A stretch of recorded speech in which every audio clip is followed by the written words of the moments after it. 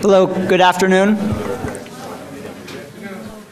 We're going to start the long chain of introductions that will eventually lead to a panel discussion. I am going to just start it off. My name is Brian Jacob. I'm the director of the Center for Local, State, and Urban Policy Close-Up. We're kind of co-sponsoring the event with the Ford School. And I want to thank Jeff Mornoff, in particular, a professor in sociology, who has been the mastermind behind this event. I believe it originally stemmed from kind of an interest from a class he's teaching, but we decided it was sufficiently interesting and important for everyone, even beyond the class, to learn about. So we tried to put together this panel, and I'd like to thank Jeff for that. I'm now going to let Jeff kind of introduce the key speakers. But please, everyone, I hope this is an enjoyable event, and I hope we have a lot of good dialogue. Thank you.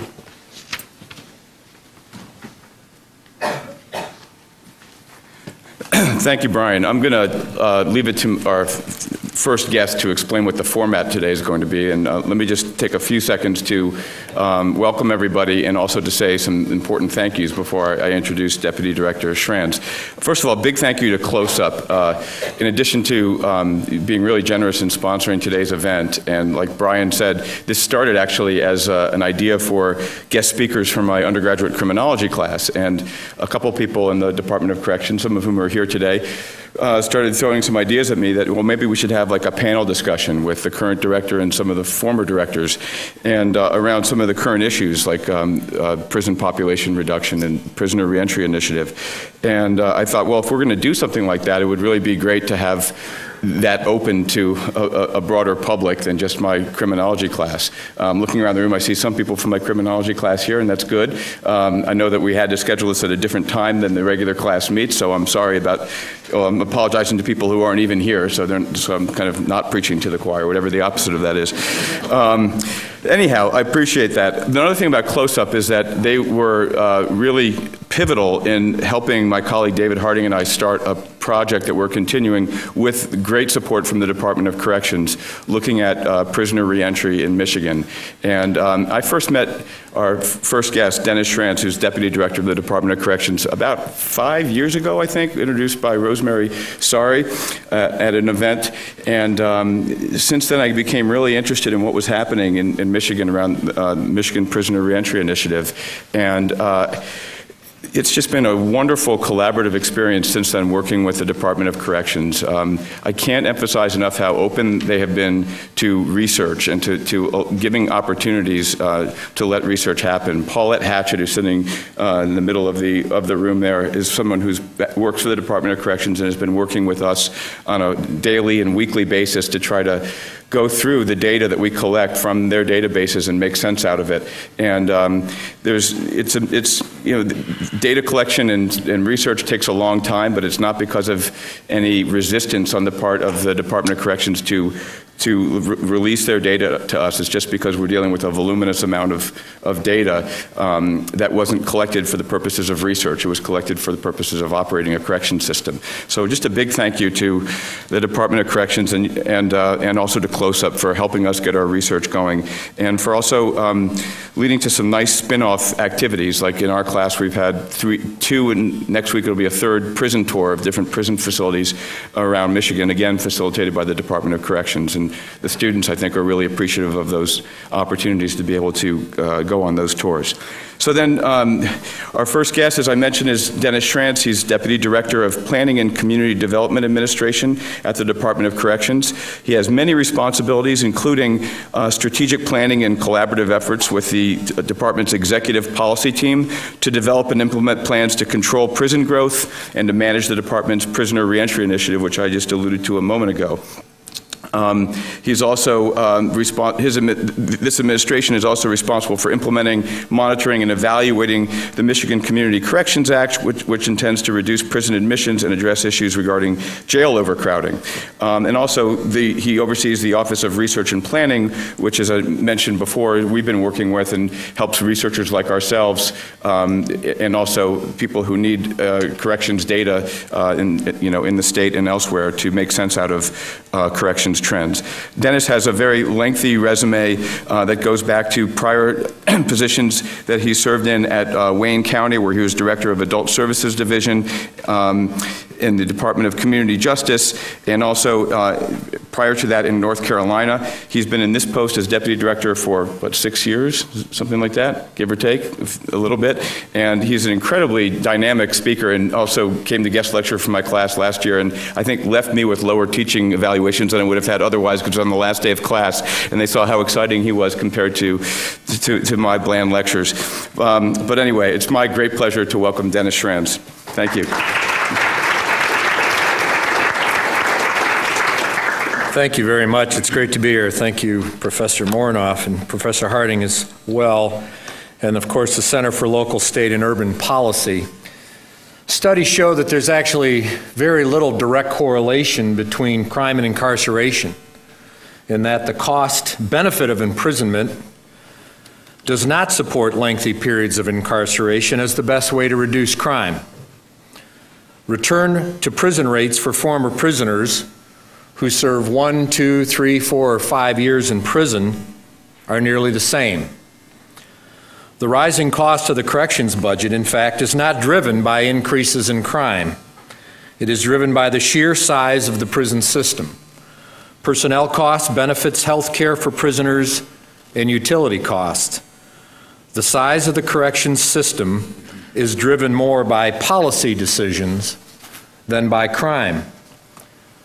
Today we're delighted to be here to talk with and hear from all of you and our two panelists who are uniquely suited to talk about what's happened in the state of Michigan over the past 30 years, because they have been directors of the Department of Corrections during that point in time, that long period of growth that saw an increase in the prison population under Director Brown of 75% increase, 15,000 additional inmates over the 6.5 years that he was director.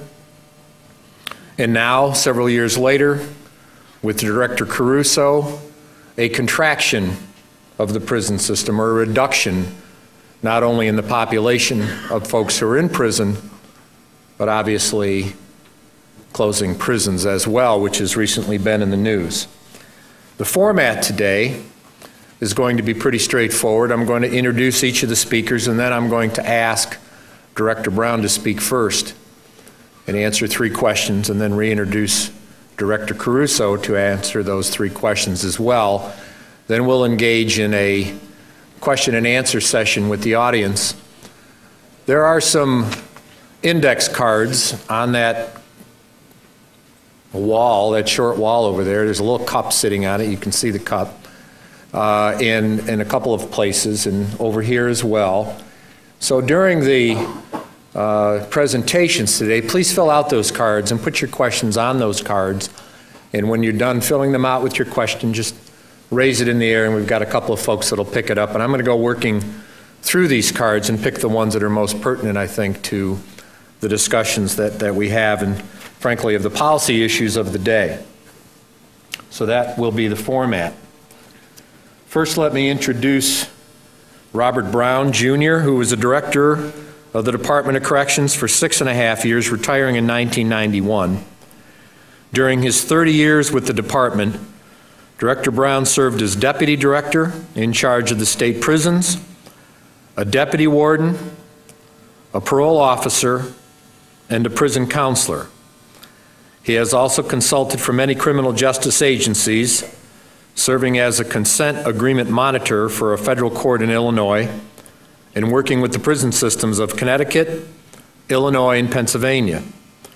Among Mr. Brown's many honors are awards from the American Correctional Association and the Association of State Correctional Administrators.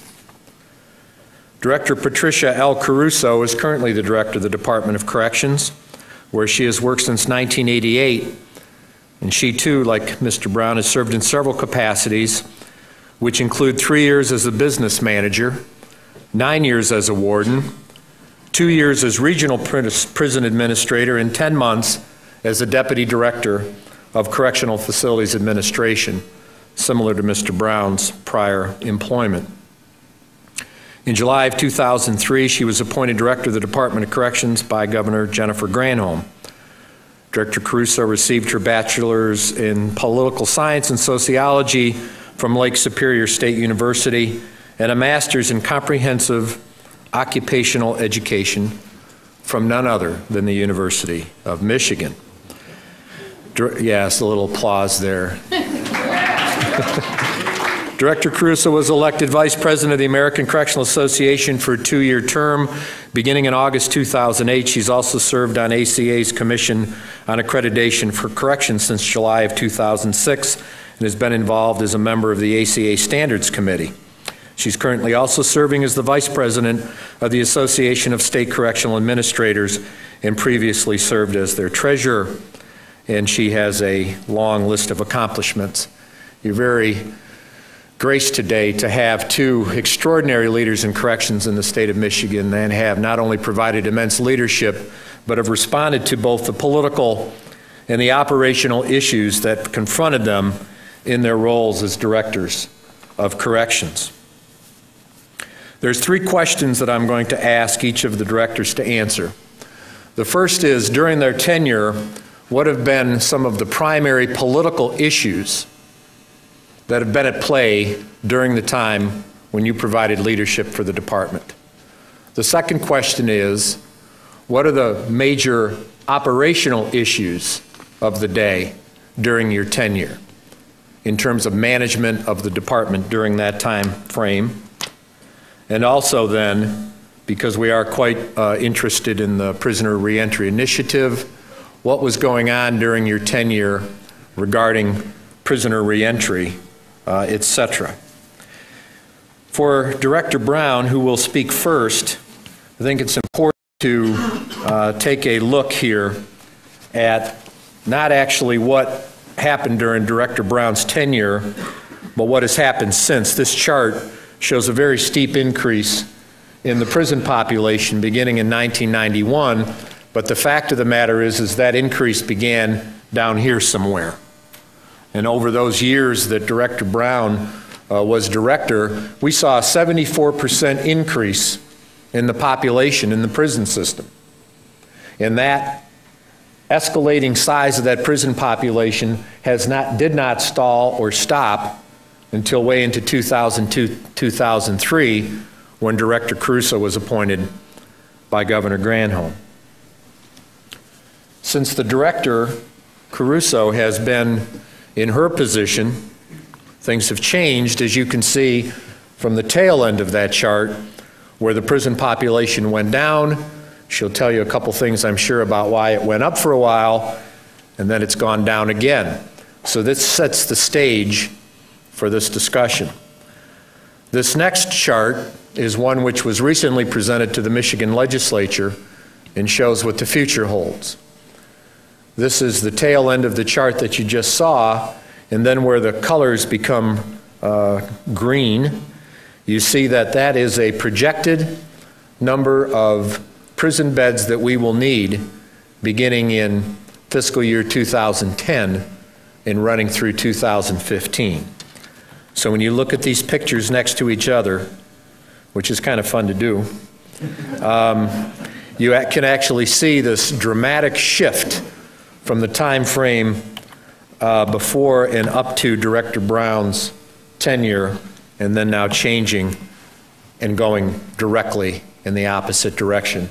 And that sets the stage for our discussion today.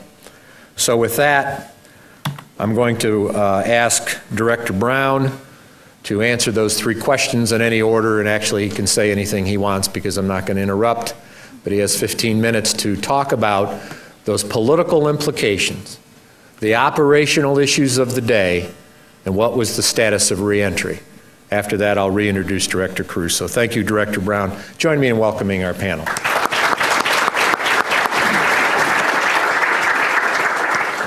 Thank you, Dennis. You know, when I agreed to do this event, I thought it'd be a piece of cake. But as I began to put thoughts together, I realized that 18 years of retirement have taken a toll on my memory. Human nature helps us remember the pleasant things. And while I enjoyed my tenure as director, the growing prison population during that time was not a pleasant aspect of the job. I was deputy director for 14 years before being appointed director, so I knew what I was being handed. I was there, I was part of it. There were no surprises to me. During the late 60s and early 70s, there had been a substantial increase in crime. There was a lot of speculation as to why. Vets returning from Vietnam, increased violence on television, a breakdown of family values, baby boomers reaching the crime-prone ages, and so on. Michigan's 1960s prison system was okay for 8,000 prisoners in 1973, but not nearly adequate for 15,000 in 1983. In 1986, for example, we had almost as many new admissions during that year as there had been in the total system in 1973. How did we control the increase? Well, in 1981, the legislature passed the Prison Overcrowding Emergency Powers Act. In my opinion, that was a good law. But we had to abuse it because we had so many people coming in prison. And how it worked, if the prison population exceeded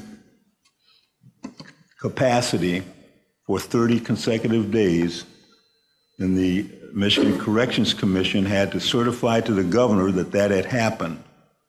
The governor and his or her staff had 20 days, I believe it was, to check our figures, make sure that we were accurate in what we were telling them.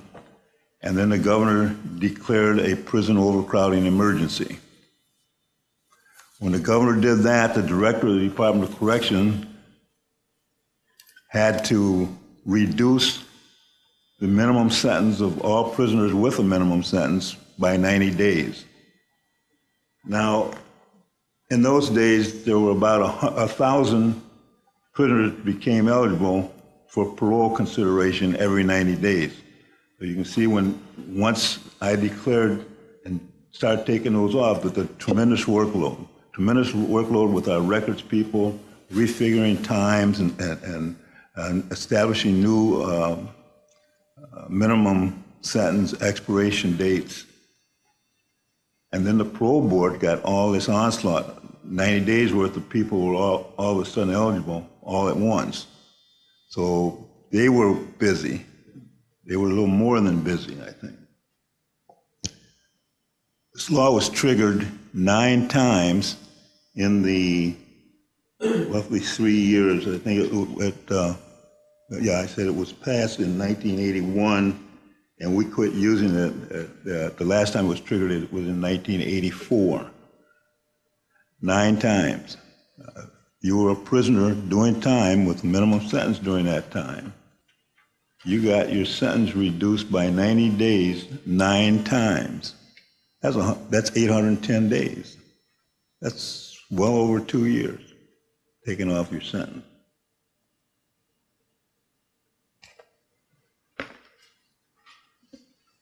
Everyone who was paroled on their minimum sentence, at the expiration of their minimum sentence, was in fact an early release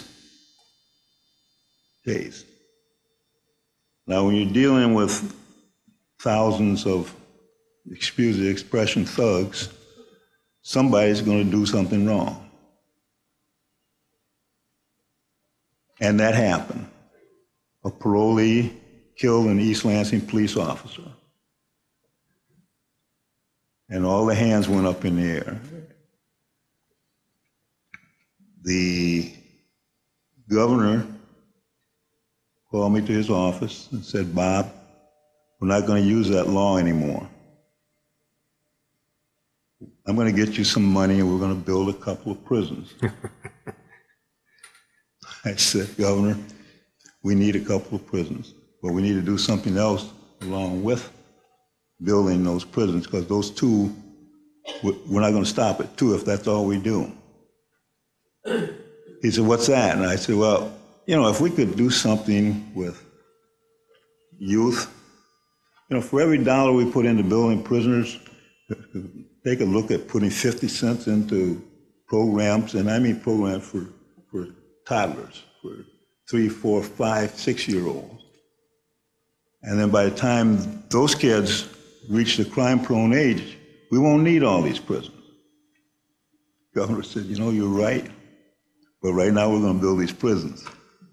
I mean, what else could he say, really? So we started building prisons, and it went on. I'm not sure when the prison building ended, but I'm sure it expanded over 20 years of building prisons.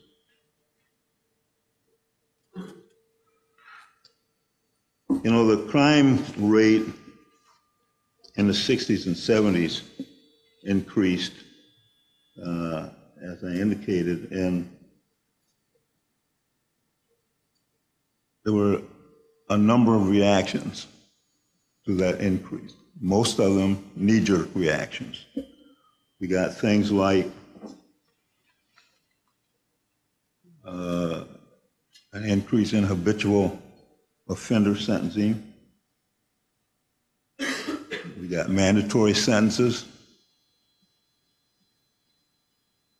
The public and legislature were demanding longer sentences, and the legislature moved to limit judges' discretion. Good time was eliminated, prison good time, and that was a major blow to it. And I'll give you an example of what happened when we were able to control the prison population with the Emergency Powers Act, because we kept releasing people. We kept making people eligible. Every time we get in a bind, we'd be 30 days over capacity, and it'd take about another 30 days to get everything, to all the administrative stuff done so we could start releasing people. The parole board's got to hold hearings and so forth. In 1983, that's when we were using the Early Release Act. There were 7,000 releases from Michigan prisons. In 1984, after we stopped using when we stopped the early releases, there were only 3,141 releases. So you can see the drastic reduction in the number of people being released, and which has just added tremendously to the prison buildup. When we started building these prisons, what did it mean operationally? It meant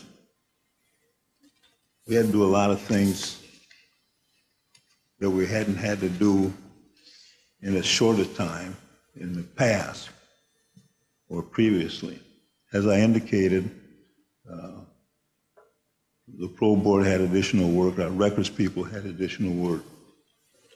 We had to find space for these people, especially after we quit using the Early Release Act. We used prison industry warehouses, and that was after we filled up all the gymnasiums. We had people, every place I think except in the toilets and the mop closets. We had people sleeping on the floor. We were continually wrestling and trying to explain to the courts where we were at and what we were trying to do, and trying to get money to do more. Did I say we had people in tents? We had just whatever. One of my little tricks when I was deputy director in charge of the prisons, they'd call me from the reception center and say, Mr. Brown, we are out of space. What do you mean you're out of space? We don't have any more beds. Well, look, guys, everybody has to be someplace.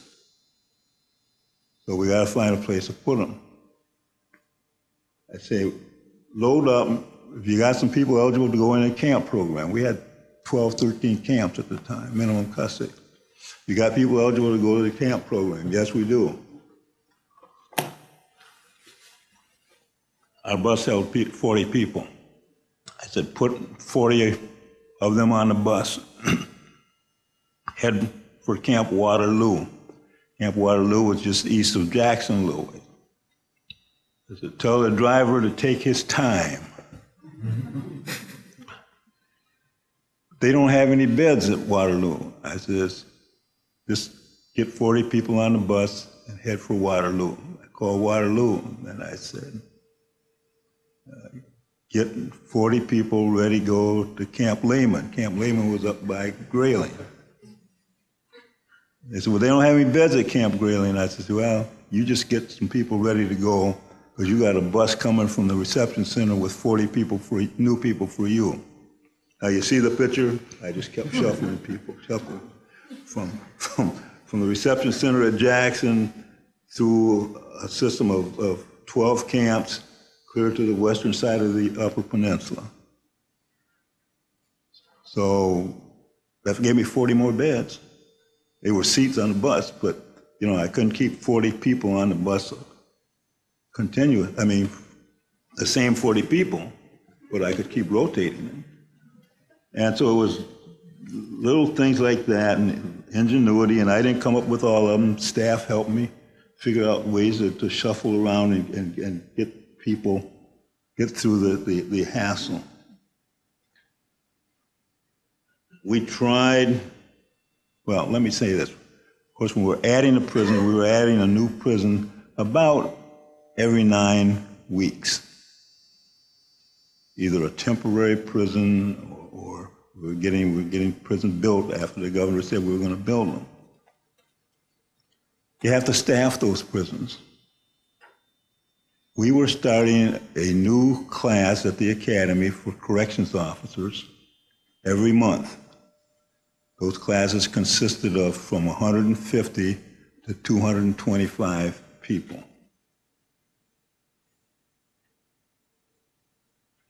The training effort was just tremendous.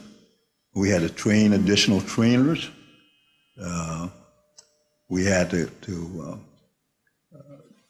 train people in the institutions to be shadowed once we got the people out of the classroom working into the institutions to get some OJT.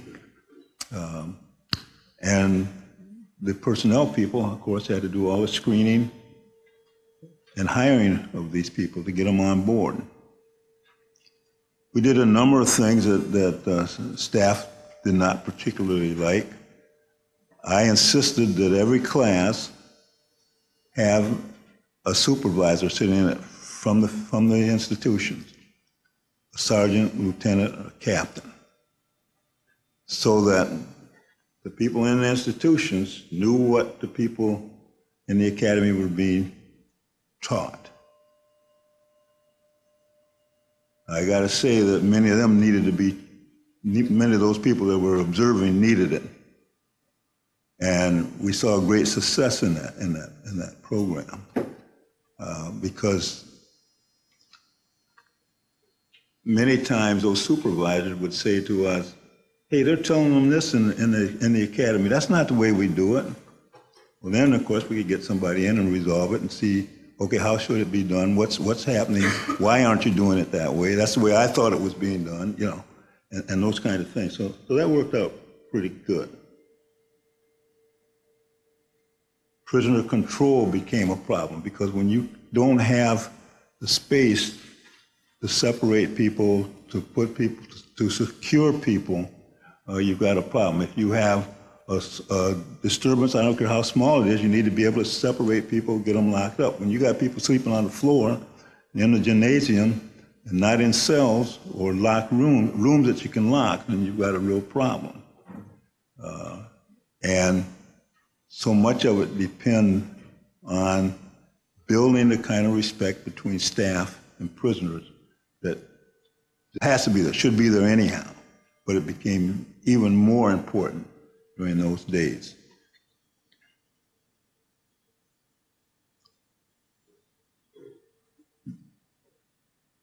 Then we started thinking about releasing people and what happens to them when they go out of prison and back into the community. We didn't have enough field agents. When I was a parole officer in Detroit, I supervised 150 people on parole. Way, way, way too many. And even if I say so, it might sound a little egotistical, but I was better than most of them too.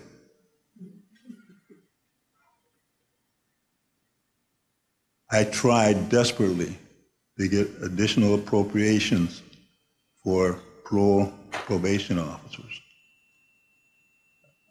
I'm sorry to say that I couldn't get it. I didn't get it. I didn't accomplish that goal. I was asked by Appropriations Committee, did I want prison officers or do you want parole officers? I said, I need both. You know, you're only going to get one of them. We only got so much money. Well, they didn't realize how much more money they were going to be spending in years down the road with the way the prison population built up. I think I'll stop there, Dennis. Thank you, Mr. Brown. Appreciate that.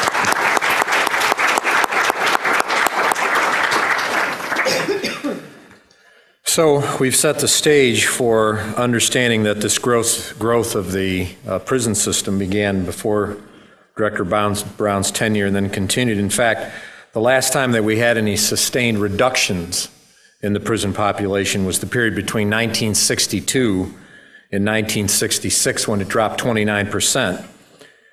Every year since then it's been rising until about 2002 when this growth started to slow.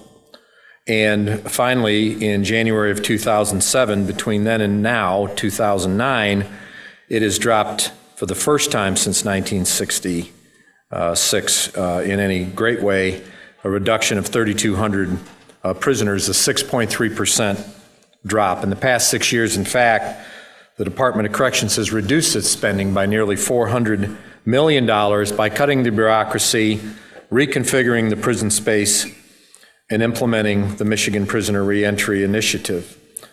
At the helm of all this was Director Caruso, who began her rightsizing of the prison system nearly the first week that she received her appointment. And so far under her leadership, the Department of Corrections has closed 9 institutions, with 3 more prison facilities slated for closing this year, in fact, in a couple of months. And then this dramatic drop that is shown here in the prison capacity will begin in the beginning of fiscal year 2010. One of my early images of the director and her leadership was probably 2 weeks after she was appointed as director, and she was brand new in that job, although she'd been running the prison system for some time. And we had a horrific murder. And there were just an incredible amount of press about this murder. A man had killed his wife and his children. And the director stood up, unblinking, to the press and said, "This is our responsibility." And she spoke honestly and openly to that throng of media, and that transparency and that openness to open the doors of this department for review and for scrutiny has not stopped since then. It's a great pleasure to introduce Director Caruso, my boss. Thank you.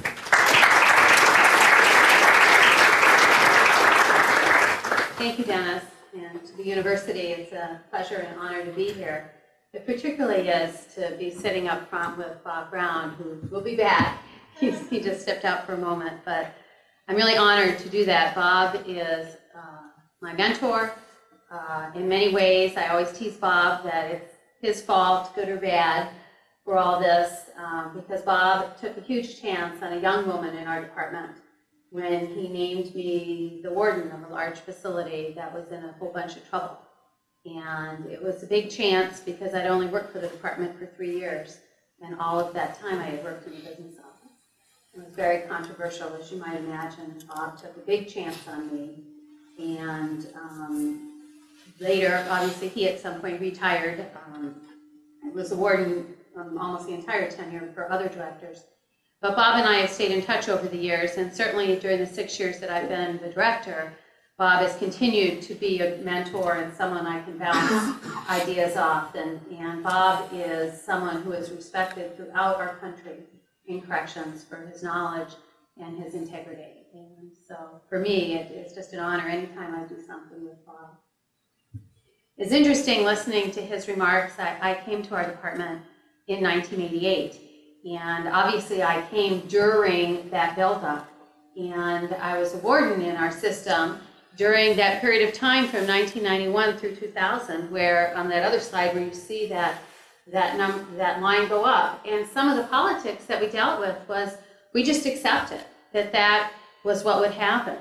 When I became the deputy director of our department, a job I held for a short period of time before I became the director, all of our discussions revolved around the fact that we were going to hit 50,000 prisoners imminently. We were running out of money. We were running out of beds. There were not any discussions at that point in time in terms of whether we could control that at all. We were in an operational type of a crisis planning mode on how we were going to deal with this. We had a couple of facilities that we had taken offline and closed in order to, in one case, to do some remodeling if it was needed, and others that we had just closed. And our internal plans were to go back into them. And I remember becoming the deputy director in September, and our plans were in March that we were going to reopen a 1,200 bed prison because we were going to run out of beds. And that was just the mindset, and that it was going to happen, and we had to prepare for it. At that time, we were running the 5th largest prison system in the United States. The only states who had a higher population than we did were California, New York, Florida, and Texas. And we accepted that too. In fact, I lived in fear that one day I wasn't going to be saying 5, that I was going to be saying 4. And those states were a lot bigger than we were.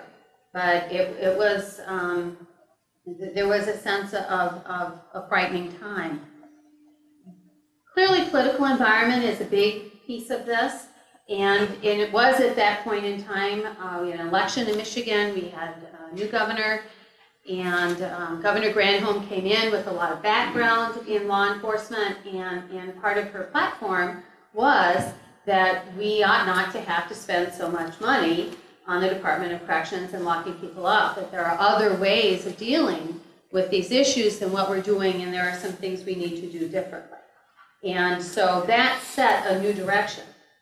At the same time, if we roll this back to 2001, 2002, governor takes office January 2003. By then, Michigan is a good year and a half into a really serious economic situation that had not hit most other states at that point. And so our $1.7 billion budget, everyone was looking at that. We were 25% of the general fund, and everyone was focusing on how much money was going into the Department of Corrections. So we had a new governor, we had a number of new legislators.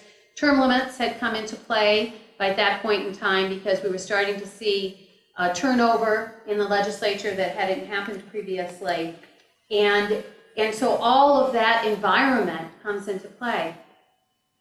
Much of what we deal with in corrections really truly is counterintuitive. And I'll give you an example, and it was something I experienced in a hearing in front of the legislature very early on when I had a legislator tell me that I wouldn't have a population problem or a prison problem if we didn't treat them so well. Because if we treated prisoners a little bit worse, no one would want to come back. And I remember saying to the legislator, not in the hearing, but in his office later, that I understand that for the average person, maybe the law-abiding person, that makes a lot of sense, and that going to prison may sound like the worst thing that could happen to you. But the truth is that every statistic and every piece of research will show that people who are treated inhumanely will become more inhumane, and that people who do time in prison and have less tools to cope successfully when they get out, will be less successful. So in fact, the belief that if you didn't treat them so well, they wouldn't come back is actually the opposite of the truth. But that is the environment, and certainly in a large extent political environment, in which we operate and operate this huge system and deal with a legislator and a public and sometimes the media who base a lot of information on emotion, and not that it's not factual, but perhaps not in the context. I saw that I was quoted recently as saying that the entire Department of Corrections should not be judged on one case that's gone bad. And every person in our department, whether it's every incarcerated person or every parolee, probation, or employee, should not be judged on the basis of one case that didn't have a good outcome. But the fact is that frequently we are. Laws have been changed in our state because of one bad case. Bob mentioned an example. 1992, the parole board was changed as a result of a bad case, and we've continued to see that happen. And so those facts drive the situation. When I became the director, as we said, we had continued to go up. We surpassed 50,000 prisoners, as we predicted we would. One of the changes that had been implemented that was a piece of that, certainly not the only thing, there are a lot of factors that drove that, but one piece of it was the implementation of truth in sentencing. Michigan is one of two 100% truth in sentencing states in the United States. In Michigan, that means that a prisoner must serve 100% of the minimum sentence the judge gives them. The judge sentences you to 5 to 20. 20 is set by law based on the crime. 5, the judge gives you. In Michigan, today, still, you must serve 100% of 5 years. Mr. Brown talked about a period of time under the Emergency Powers Act when time was taken off. In addition to that, prisoners earned good time. That does not happen in Michigan today, with the exception of those prisoners who were sentenced from years ago, before those laws went into effect. One of the discussions I will never forget is I had been the director about a month, and I was speaking to the Prosecuting Attorneys Association of Michigan. There were at least, I would say 50 of 83 prosecutors there, maybe more, but at least 50 of the prosecutors were there. And they said to me, the single most important accomplishment of the Prosecuting Attorneys Association throughout our very long history, the single most important accomplishment was the enactment of truth in sentencing. And in fact, that clearly is a focal point when we deal with the prosecutors. I spoke with them last week, and that remains a focal point. Michigan is a 100% truth in sentencing state, and is probably going to stay that way for the foreseeable future, because there was just not support for that to change.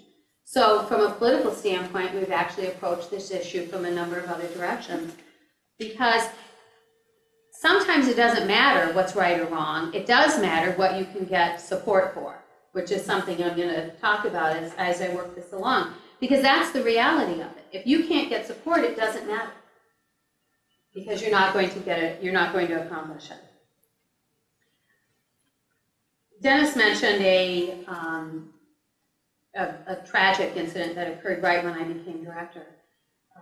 Another incident that occurred during my tenure occurred in February 2006, the 30th of February, 3 years ago. And when you look at the population over time, and you see when we started to stabilize, and then you see the bump up was we went up 500 beds in 1 month after the Cell-Pack murders in February of 2006, and we went up by 1,500 beds before that year was over, attributable to a very high-profile and highly publicized crime. And that is the environment that we work in and live in. And whether you're a judge who's facing someone and has to sentence them, or you're a member of the parole board, or you're a parole agent determining whether a violation should be addressed by a return to prison or some other sanction, the common denominator in all of that are human beings.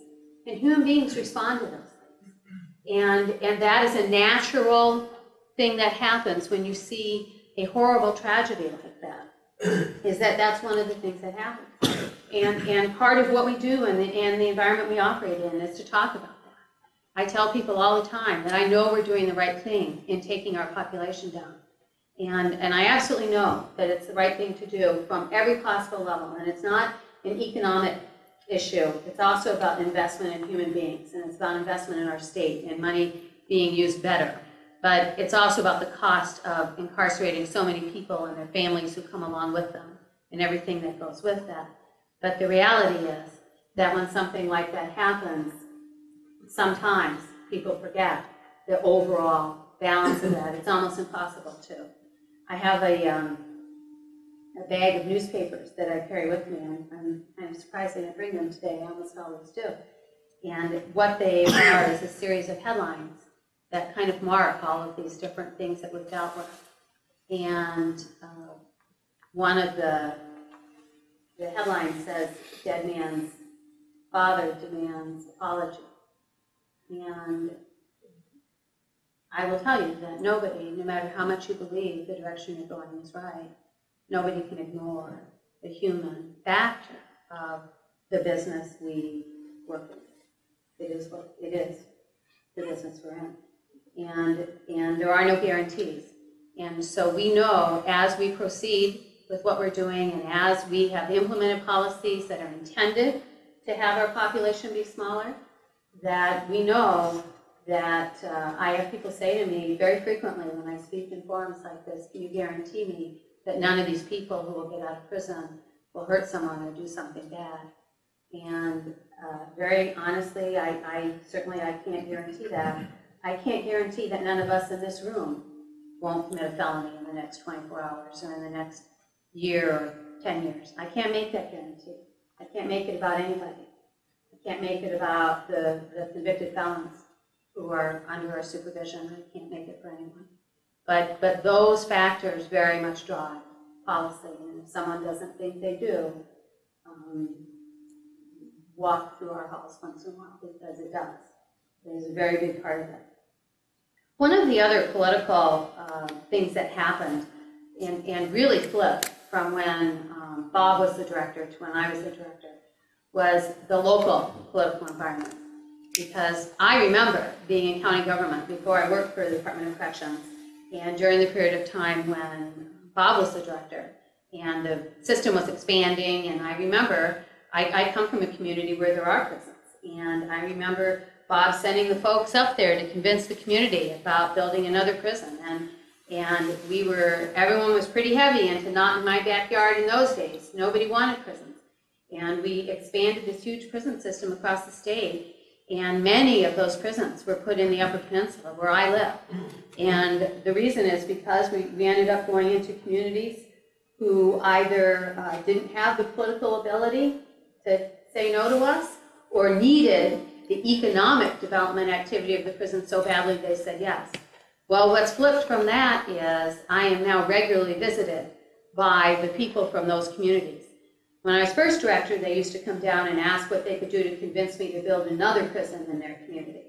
They've gotten the message. Now they come down to beg me what they can do to ensure I don't close their prison or any of their prisons. And that is a huge cultural change that's occurred. I have a book in front of me here. It's a book I reference a lot. It's called Going Up the River, Travels in a Prison Nation. And one of the main themes of this book is that over a period of decades, our country converted from a military industrial-based economy to a prison industrial-based economy. When I first read this book in 2001, I was really offended by that theme. I have come to not just be offended, but strongly agree with that, because I see the results of this. And I talk to communities, I talk to our staff, and I say that we do not incarcerate people to provide jobs. It would be immoral to incarcerate people to provide jobs. Most of us understand that.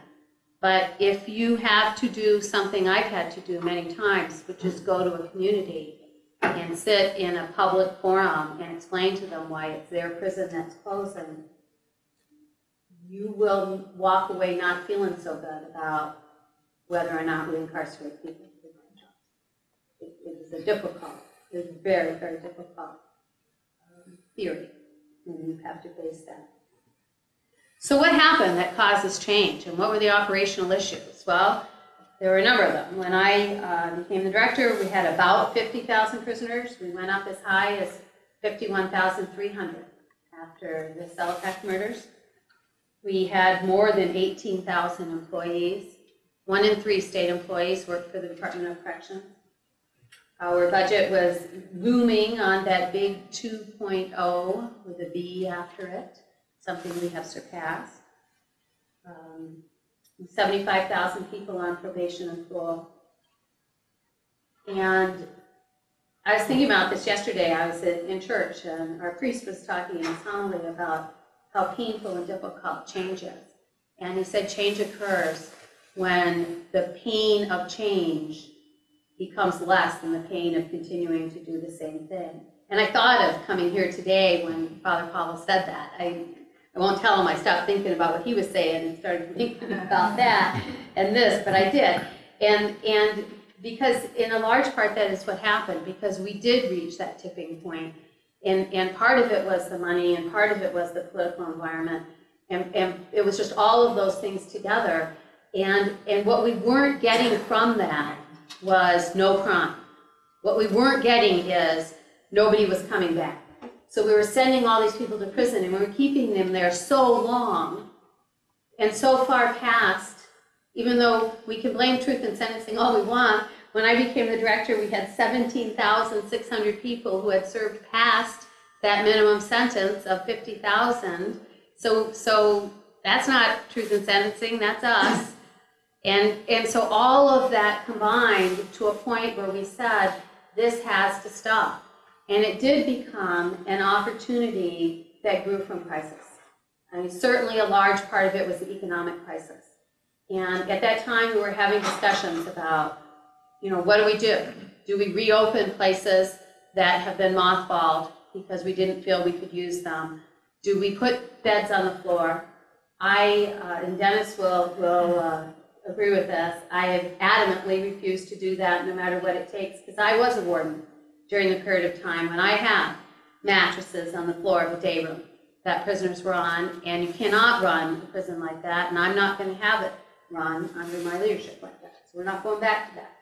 And like I said, we're not going to do that. Here's some things we're not going to do. Here's one of them. And so we had to do some other things. And at that point in time, clearly we were blessed. We were part of the new administration looking for some new focus and to start looking on reentry and what I like to refer to as getting people out and keeping them out. Getting out is not nearly as hard as staying out successfully. And not to imply that getting out is easy, but staying out is what's tough. And one of the things that we realized was that we had done such a good job responding to the buildup and to running a department that was designed to do that. We ran a very good, safe, and secure prison system. If you look at our prison statistics, Bob audits prison systems all over the country, and it's something he's commented to me on, and others do too. I mean, we're known for having a well-run prison system. What we needed to be known for was not just running a safe and secure prison system, but for our prison system to be active partners in getting people out and keeping them out. And we had never previously thought of that. I tell truthfully stories of when I was a warden, I really worried about everyone goes home safely every day, keep the lid on the joint, all of that. That's important. We need our wardens to worry about that. I never thought about when the prisoners left. I never thought about a connection between the time they did and whether they'd be successful when they went home. No one expected me to think about that. I didn't think about it. I knew the parole agent in my community only because his mom lived down the street from me and they went to my church. Otherwise, I would never have known the agent. That's not acceptable in a system who has to be integrated to get people out. And so one of the things we said about early on was changing the culture so that the people in our prisons, so our wardens thought, they knew part of their job was to be an active, proactive part of getting people out and keeping them out. It was a very different change for people. It's hard. It's a lot harder to be a warden thinking about that than just running the prison, which is hard enough on its own, trust me. But when now you got to worry about what happens when people leave and whether what you're doing in prison is contributing to what happens on the outside. We say all the time that our mission is to protect the public. We do that by running safe and secure prison system and supervising offenders in our community. Now we say that if we aren't part of keeping people from committing more crimes and creating more victims, we're not doing our job to protect the public. And so that is what our focus is now. We have a ways to go in doing, as in any huge change. If you were to ask me where we are in that, are we there 100%? No, but we're moving there 100%. I am every day encouraged by a staff person who tells me that I stayed with our department when I could retire because this is the right thing to do. I feel like I'm part of something important. When they see an offender fail and they feel they have failed, that is a very different message. I was a warden during the period of time when we had zero tolerance for parole violations. It made sense. It's intuitive. If you can't follow the rules, then you go back to prison. And I remember the very first time it struck was I was talking to a prisoner in my facility, and he was telling me he had come back on a parole violation. And I asked him what had happened. And he said, well, I had a job, and I was on a curfew, so I was only allowed to go to work. And I had to be home by a certain time, and I stopped at the store to buy pork chops. And I remember what he told me he bought, 5 pork chops. I got home 5 minutes late. I was violated on back here. And I remember thinking to myself, that cannot be true. And I followed up on it because it bothered me, and it was true. He was back in prison. He had a job. He was 5 minutes late getting home. He came back. The people who put those rules in place didn't do that to be mean and malicious. They did that because they believed that that was the way to send that message. Now we know that's not true. Now we base what we're doing on what research and evidence tells us works. Sometimes it doesn't make sense. When I first met Dennis, one of the things he said to me that I did not believe, he said that there is no correlation between misconduct in prison, and I'm not talking about like serious assault on staff. I'm talking about normal misconduct prisoners get, like they're out of place and disobey direct orders. We write thousands of them. He said there's no correlation between institutional misconduct and success on parole, with the exception of women, where there's an inverse correlation. The more they get, the more successful they'll be. I remember telling him, you don't know what you're talking about. Do you remember this discussion, Dennis? Yes, indeed. If you don't know what you're talking about. Seared in my memory. I've been there.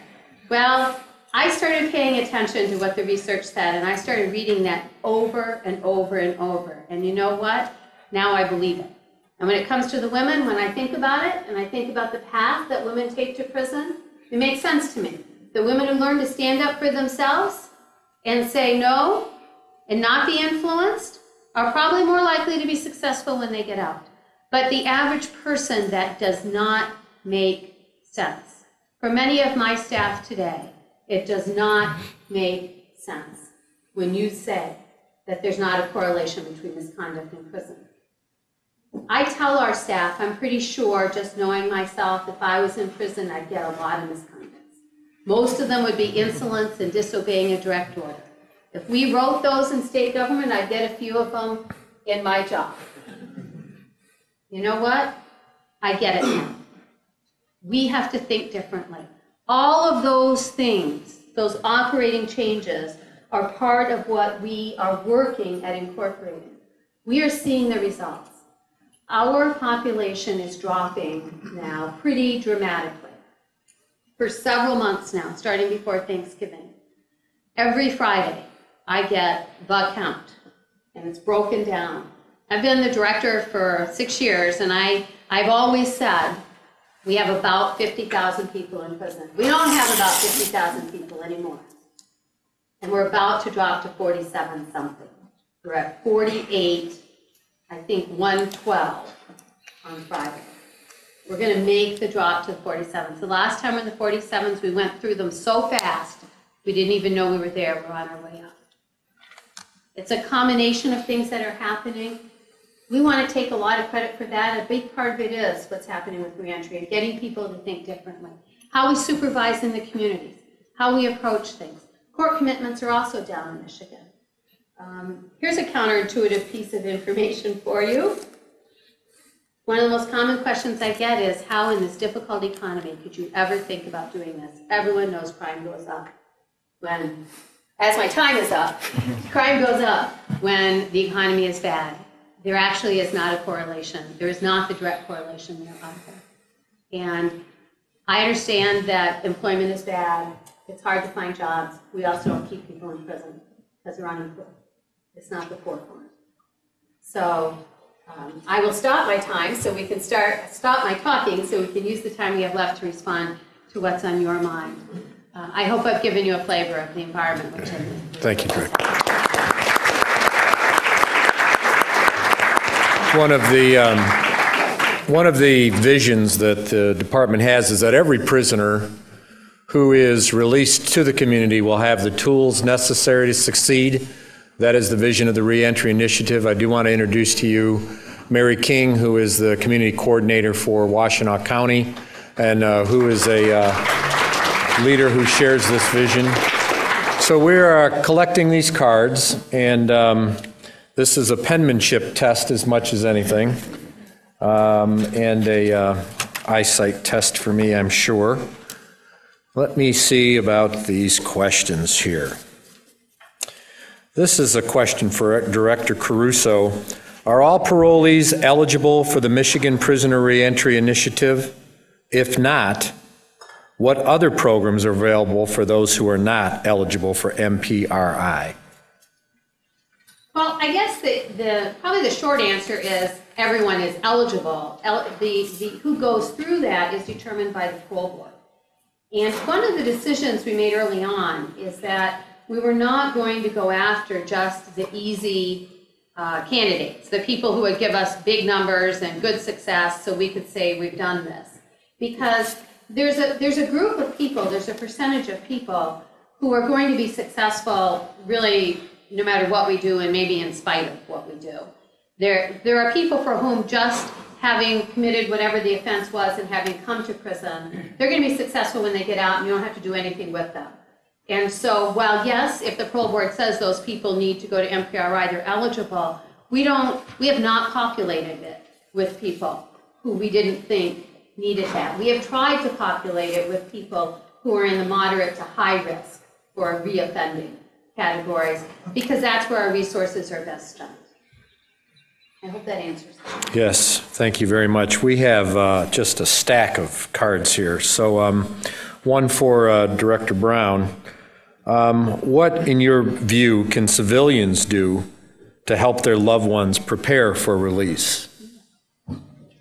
Well, I think the support of family, the support of friends is probably one of the most important things that those folks can look for. Yeah, you can help find a job, and you can help, be supportive in other ways, but you've got to let them know that you care. You've got to let them know that whatever they've done in the past is in the past, including behavior. And I think with that kind of support, they're not asking for much more. They're not asking for a handout. They just want that support. Great, thank you. For Director Caruso, Is it true that the governor has just abolished the parole board? What does this mean? The governor, by executive order, abolished the parole board and established the new parole and commutation board, and in doing that, expands the board from the current 10 to 15 members. So technically, the old parole board, which was established by Governor Engler in 1992, is abolished, but is becoming an expanded board, and under their jurisdiction now officially the commutation. Let me say, I can remember when the full board was 5 members. 5 members. Let's see. Wow, there are some real tough questions here. Let me skip over them. Not really, I'm not going to do that. This one's not easy. Let's give it to my boss. In your opinion, how can we get across the counterintuitive but evidence-heavy messages that could get the public behind better policy and laws? We try and do that by talking about it, doing things like this, where people who care about what's going on come forward. Some of you may be here because your students and your professors told you to come, but I'm guessing that even the students are here for other reasons. But there are also members of the public who have chosen to come and help spread the word. We also do it by speaking to the media. This week, I'm going to be meeting with the editorial board of the Detroit Free Press, something I have done on a number of occasions, and this is what we'll be talking about. And we talk to legislators. You can do the same thing. You need to help us by being educated and communicating that. And one of the things, if we go back to what I talked about, the only guarantee there really is that something bad probably will happen. I mean, I can promise you, if we cut our parole rate in half and I build a few more prisons, something bad will still happen by someone who got out of prison. It's going to happen. And so we need to not jump on the emotional roller coaster that's so easy to do. Good policy is not made based on emotion. Thank you. For Mr. Brown, what sort of impact do you believe prison overcrowding has on inmates? What are the consequences of prisoner crowding on rehabilitation? Well, you reinforce the notion that prisoners have that you don't give a damn about them. When you have to start having people sleep on floors, when you can't adequately manage and people get assaulted because you've got so many of them. I can remember a deputy warden saying one time, and saying it to a reporter, and it looked bad in the press, this yard is so crowded, the recreation yard is so crowded that if a prisoner gets stabbed, he doesn't have any place to fall. Well, part of that control and management that I spoke of earlier is trying to control the aggressiveness and keep people safe. You know, people are sent to do time, but they should be able to expect to do it safely. Thank you. There's a lot of these questions I'd like to try to answer, but I don't get to do that. Let me put another tough one to the director. That's why you get the big bucks. Number one, why is truth in sentencing wrong from a policy perspective, and why is it right to downsize? Do you have evidence for these views? I'm not sure that I would say that truth in sentencing is wrong. And I don't mean to imply that. I mean, it is what the law is in Michigan. And I understand how we got there, because under our old system, the old good time system, was very complicated. And the more time you did, the more time you earned off. So if your sentence was 20 or more years, you were earning 15 days for every 30. And what happened was, from a victim standpoint, they would see someone sentenced to, 25 to 50 years, and 10 or 15 years later, the person was out, and it was very difficult to understand. And so I think there's a way to address all ends of that. So I'm not implying that it's bad. It is what we have. And the other side of that, what we have attacked in Michigan is length of stay. Because what is driving our population is how long people stay. And much of that is how long they stay past the sentence the judge gives them, which in Michigan, we're almost twice the national average length of stay. Nationally, the average prisoner served is about 30 months, and in Michigan, it's 51. So that's pretty significant. Other side of that, why is right-sizing the right thing to do? One of the things Mr. Brown talked about was, every dollar we spend incarcerating someone is a dollar we're not spending on something else. And we certainly, I would say, have reached the point of diminishing returns if having a prison population the size we have is not providing a reduction in crime, and it's not having those types of coming to prison isn't resulting in people not coming back. I mean, all of the things that are happening, if they're not, that we're hoping to happen, aren't happening, and yet we're still spending $2.1 billion on the Department of Corrections, then there's a better way to spend our money. And if, as we know, what the evidence now shows us, staying longer doesn't make it less likely that you're going to offend, we're really not getting our money's worth. At an average of $32,000 a year per prisoner in Michigan in prison, if you're on probation and parole, it's less than $3,000 average. The difference between those two every year for thousands and thousands of people is going to make a difference. I think that is the right thing.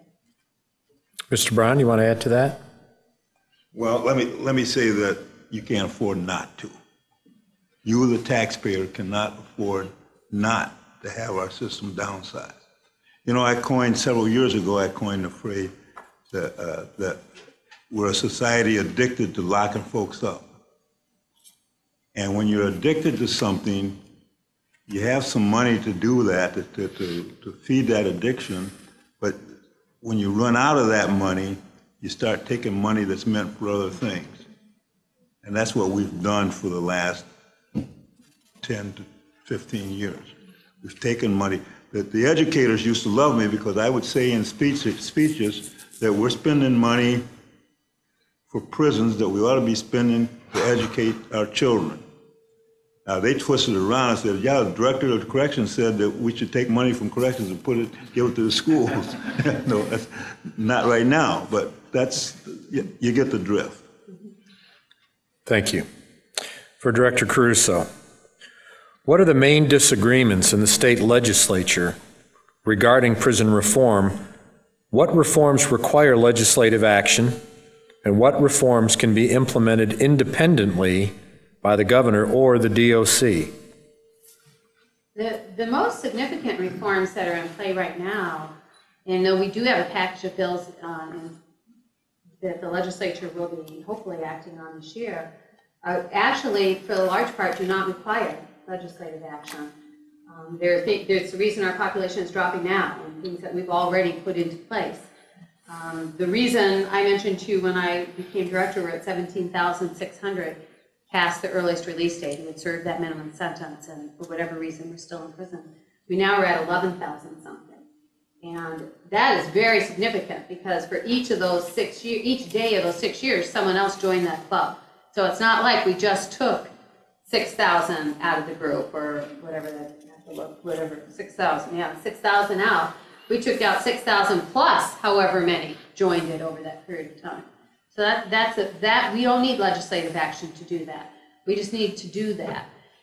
Right now, we are looking at limiting the discretion of the parole board through legislative action, which limits it to, with some exceptions, 120% of the minimum sentence. And that's something we can implement without legislative action. But putting it in statute will keep it going long after those of us are gone. We are looking at putting, one of the bills in front of the legislature is that people do not, in our vernacular, max out. If you have a 5 to 20 and you serve every day of 20 years, that means you maxed out in our language. And we have taken the position that the public is not well served when people leave prison with absolutely no supervision. And so what we are putting in place is that everyone has at least 9 months of supervision in the community. And you know, work with the local law enforcement. We know where someone is. There are services that go into that. None of those things, those are operational issues, not legislative issues, even though we're asking for them to be put into law so that they go forward. Things that would require legislative action would be if we want to get into the sentencing structure in Michigan. If we want to look at, which has happened in the past, the statutory sentences for various offenses. And there are some in Michigan that even though they have changed, they still remain very long. There are pieces that come with that where we tie consecutive sentencing with certain types of drug offenses. We had a case recently the governor commuted where a woman who had, I think, 5 separate drug felonies, no one of them had a max more than 5 years. They were fairly small sentences, but they had to be served consecutively. I mean, finish one and go to the next. She was going to do 25 years flat before she was eligible for the parole board. And any one of the sentences were less than 5 years. So those are the types of things legislatively, the structure of how that sentences are put together, that we do need to tackle. Thank you. For Director Brown, have you ever known someone close to you go to prison? And do you think that this has affected your decision-making? I've known folks that I grew up with in school, prison. Does it affect my decision-making? I don't think so. I don't think so. I come from a family of 8. 6 of us were boys. We fought all the time. And I tell them and their children that you get in trouble, don't call Uncle Bob. And that's just the way I feel. I think you got to be responsible for your actions. And over the years, I think part of the problem has been that we haven't held offenders responsible for their actions, as responsible as we should be. Thank you. We have time for a couple more questions, and I have about 15, 18 cards left up here. The toughest question is here, and I'm going to ask it to Director Caruso. Who is responsible for the death of Timothy Souders?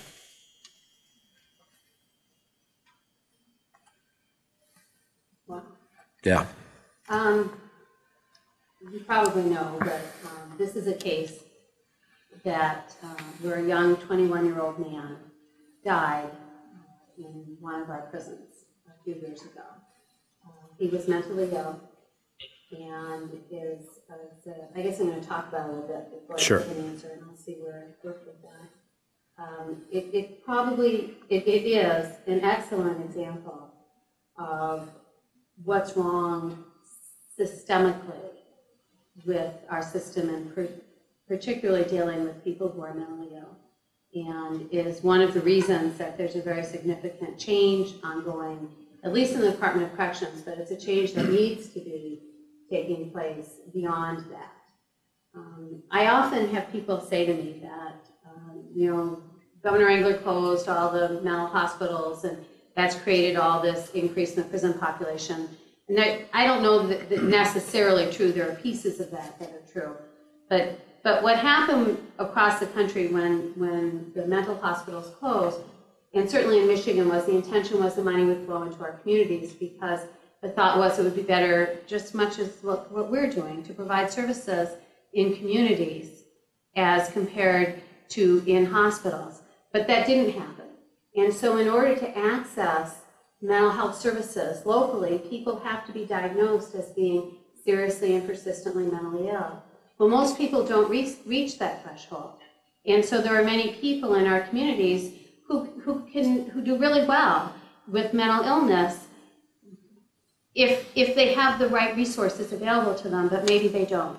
And what happens is they wear out all of the systems that are there, and the local law enforcement and the courts and the judges, and oftentimes then people end up in prison. About 25% of our prison population has some history of mental illness. They are not people who would be currently diagnosed as actively mentally ill, but some history of that. And those people, the majority of them look like and come to us for the kind of reasons I'm explaining. And 10% of our population are on psychotropic medications. So those are people who are seriously mentally ill and are getting assistance in prison. So the problem in prison is it's not a good place for people who are mentally ill, because so often the types of behaviors that people who are mentally ill exhibit look exactly like the types of behaviors that people who are unmanageable and disruptive exhibit. In prison, what saves people's lives is knowing that if this happens, we do this. If that happens, we do that. Consistency and a way of dealing with and for correction officers to know, if you do this, I have to do that. And if you look at 50,000 people and all of the things that we deal with, and all the staff and the hundreds of thousands of decisions that are made every day in all of those interactions, most of those decisions work out obviously well because we don't deal with those tragic cases. This is a tragic case that didn't end up that way, where a 21-year-old man died in prison, where staff thought they were doing the right thing in responding to what they thought was mentally ill. We have accepted responsibility, we and other agencies, for that death because it shouldn't have happened. And if any good news comes from something, I hate to say good news in the same sentence as a young person dying, but there are very significant changes happening in our department in terms of mentally ill, and a goal that I have stated publicly, that with few exceptions, it is my goal that mentally ill people will not be in segregation. But it's a difficult place to get.